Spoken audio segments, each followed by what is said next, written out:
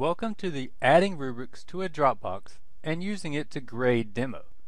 In this demo, you will learn how to attach a rubric to your Dropbox folder. Then you will learn how to use the rubric to grade your students' submitted assignments. By the end of this demo, you will have graded students' assignments using a rubric that you have already built. See our video on how to build rubrics if you haven't already built one. First, log in to your D2L Brightspace account and go into your course. Make sure that you have published your rubric so that the rubric will be available to connect to the Dropbox. On the course navigation bar, click on the Course Tools drop-down menu. Then choose the Dropbox link. To add a rubric to a Dropbox folder, you will start by clicking on the drop-down menu next to the Dropbox folder. Then select Edit Folder from the menu. Under the Properties tab, in the Rubrics section, click the Add Rubric button.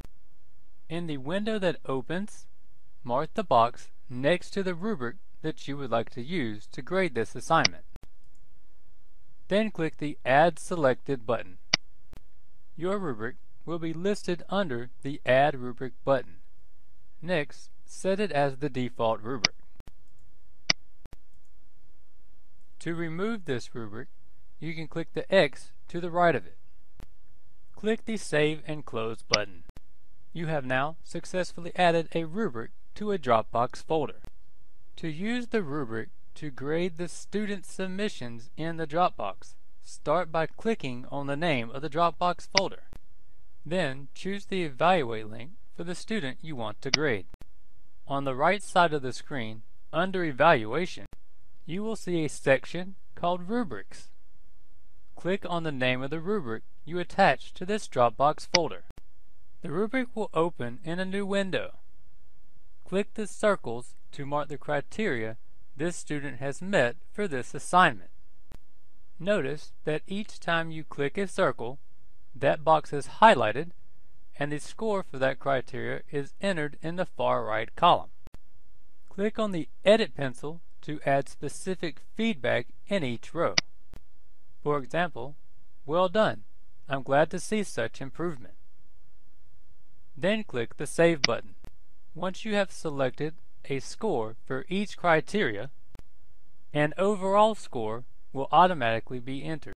Click on the Edit pencil to add overall feedback. Example, "Wow, great job." Then click the Save button. If the box next to Transfer Rubric Feedback to General Feedback for the assignment is checked, this will put any new feedback you typed into the rubric rows directly into the General Feedback for the Dropbox. Click the Save and Record button. You will see that the feedback and score from the rubric is automatically entered into the Dropbox feedback and score areas. Click the Publish button.